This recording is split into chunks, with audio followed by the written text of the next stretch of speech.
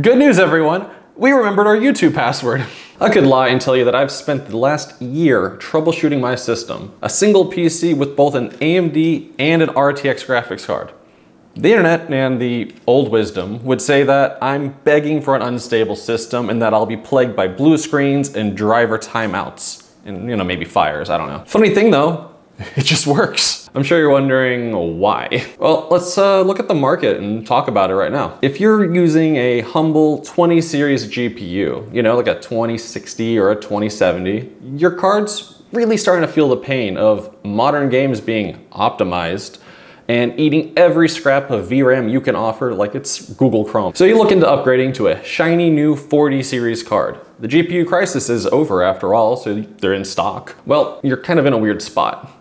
A 4060 Ti can be bought with 16 gigabytes of VRAM. But other than that, you gotta save up your cash for at least a 4070 Ti Super, which is very, very clear and not confusing at all, Nvidia. Where's the 4070 Ti Super Plus Plus Skylake Edition? The next response is, well, what about AMD or, Intel?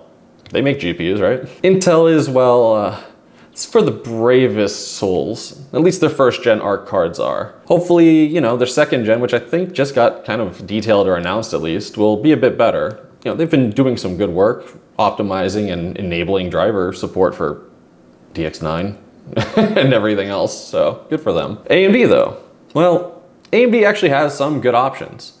You can get a 7800 XT with 16 gigabytes of VRAM for just under $500. I mean, I even went on Amazon to check, like $479, $484, the GRE is like $550. Like, they make some pretty good deals here for VRAM. If you're, trying to upgrade from an 8 gig card, you don't want to upgrade to 12. That just doesn't feel right if you're spending $500. Or if you're buying a 4070 Ti Super, like $800, $900, depending on which card you're buying and how many fans it has. The downside though is that, you do have to give up DLSS, fast ray tracing, NVENC encoding, CUDA in general, and, Nvidia Broadcast. That is, unless you do something crazy like I did and keep your Nvidia card and run both at the same time. It's honestly crazy how well it works though. There are some caveats though. Well, first you need a case and motherboard big enough to handle that. And it's definitely gonna need excellent airflow. That second card is probably gonna be blocking off the first fan or two of your Radeon, and it will be a little asthmatic. The thing's gonna be just trying as hard as it can. But if you've got good airflow and a good enough case like I do, it actually doesn't overheat that much in gaming workloads. Second, you need a good power supply. Now, I didn't say great power supply, I just said good. So as long as you don't buy one of those gigabyte, the bomb has been planted power supplies, or you're not using some no-name Great Wall or something manufactured in a place you can't pronounce power supply, you'll probably be okay. I'm using both of my cards, which is a 6900 XT and a 3060 12 gig on a 750 watt power supply.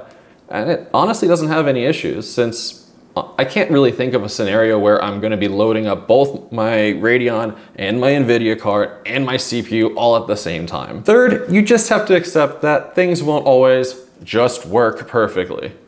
I've had issues in some games, especially Cyberpunk, that'll crash on launch every time if it detects a second Nvidia card with RTX. You try and launch it with your Radeon and the Nvidia card's in there, it just says something about ray tracing initialization and it just says no, crashes the desktop every time. You're gonna have to be a little inventive or a little brave too, because there aren't a lot of people doing this. Most people are well-adjusted and sane and run one card. You run two different cards at the same time, you're gonna have very little tech support, and it's a challenge. There are workarounds. The easy way is to just go into Device Manager and disable the offensive card that's causing the crash. I used to do that for Cyberpunk, just disable 3060 and come back to it later and re-enable it. It works just fine. Or you can kind of learn Steam launch parameters, modifying like the shortcuts and stuff like that. I invented a parameter for Cyberpunk and I'll put it up on the screen in a minute there. All you're doing is telling it no ray tracing,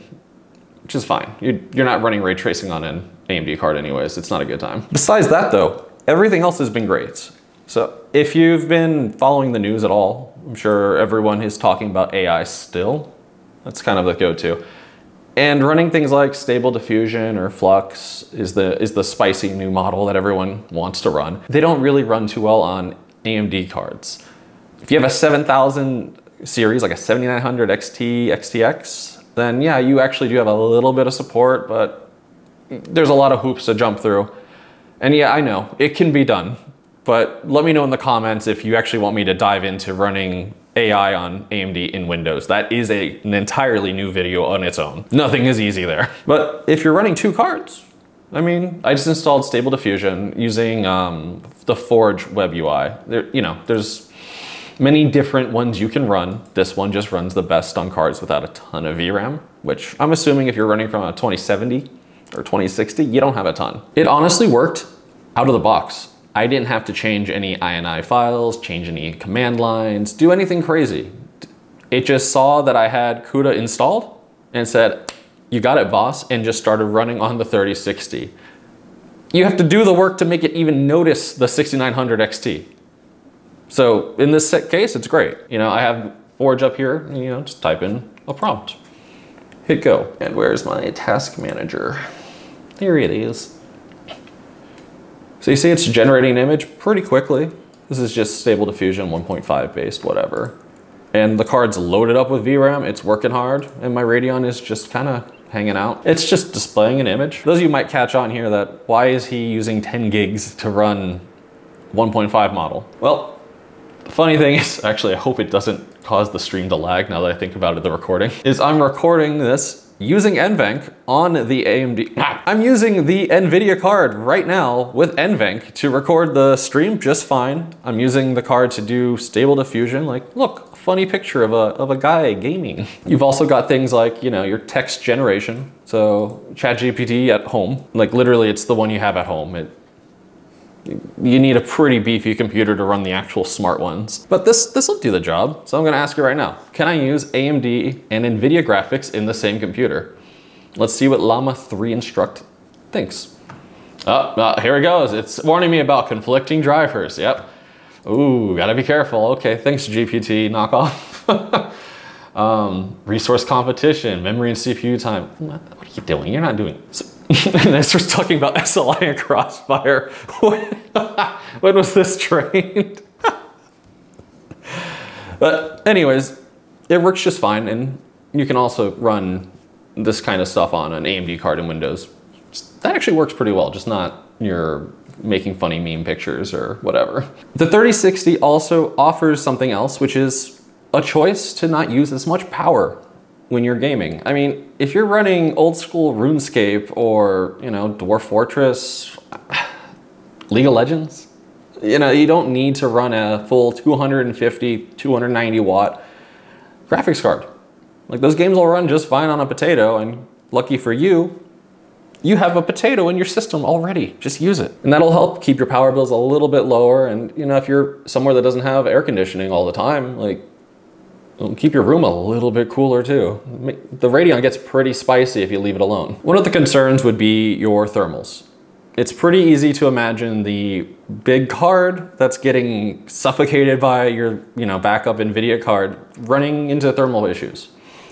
Now, it does look pretty cozy in my case with both cards, but honestly, the thermals have not been an issue in gaming.